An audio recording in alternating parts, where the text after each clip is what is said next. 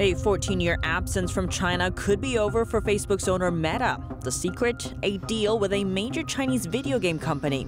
A top investment bank saying big business now goes hand in hand with geopolitics, adding some investments risk plummeting overnight.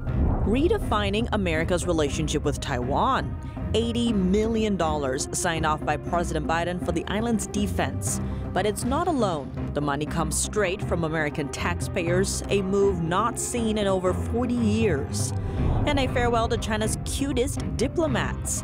A trio of giant pandas has left Washington's National Zoo, marking the end of over 50 years of panda diplomacy.